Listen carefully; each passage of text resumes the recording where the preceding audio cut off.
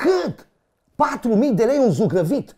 Mă, dar nu le rușine, mă. Da, astea-s prețurile. Astea-s prețurile pentru proști, mă, că nu-i proști cine cere, e proști cine dă.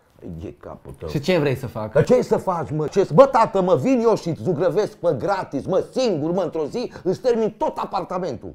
Dar tu te pricepi? Dar ce e așa de greu, mă, Mirciule, mă? Eu când eram de vârsta ta, apoi eu făceam tot singur în casă. Schimbam prize, instalații, tot. Bă, voi acum chemați oameni și să vă schimbe becurile. E capul vostru. Ioi, mă, mole ești, mă, coptile, mă, ești ca măta, mai mâncat ceva astăzi, a? Ce e ăsta? Oscar Supervise, super lavabil, anti-mucigai. Bă, dar eu pe vremea mea dădeam cu var mai întâi, îmi preparam singur. Bă, cu ăsta orice copil se descurcă, mă, mere singur, să știi. Și nu mai treabă nici cu umezeala, că e anti-mucigai.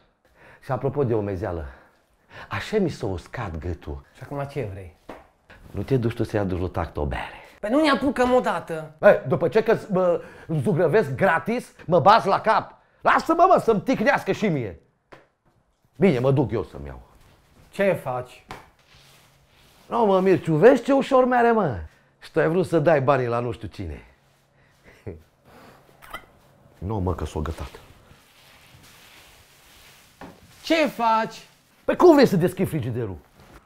Bă, tu nu mai ai berea, ci, mă. Lasă-mă berea și hai să terminăm. Auzi, mă duc să iau niște beri ca să meargă mai ușor. Tu te descurci, văd că. Nici n-am început, bine, tu deja pleci. Mă, eu nu mă te încurc, paci, mă, Mirciu, mă. Mă duc să iau niște beri. Cum mai ești? Bine, mă, îmi zugrăvesc prin casă, că de mine vezi n-am timp. În rest, îți plin de lucrări. Eu am trecut numai să te salut și ți-am adus și o mică atenție. Uite aici. Și mătușa ce mai face? Bine, pe acasă. Fii atent, dacă tot ești acasă și oare, nu poți să vii și pe mine un pic să mă ajuți la zugrăvit, că și eu sunt cu Oscar Supervise anti-mucigai, exact ca tine și în 2 după mese când ești liber, 1-2 terminăm. Păi, vin, te ajut. Stai niște că eu nu rămân dator, adică mă cunoști, ce n-ai. Păi normal, oameni suntem, nu? Da. Deci cam asta ar fi de lucru, nu știu ce. Cum facem? Te-ai gândit la un preț?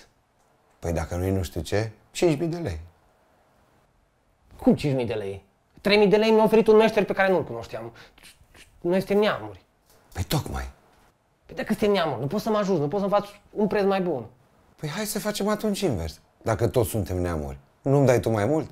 Păi de ce să rămână 3.000 de lei la străini? Nu mai bine rămân 5.000 de lei în familie, mă, Mirciulică? Hai, mamă, de ce ești așa?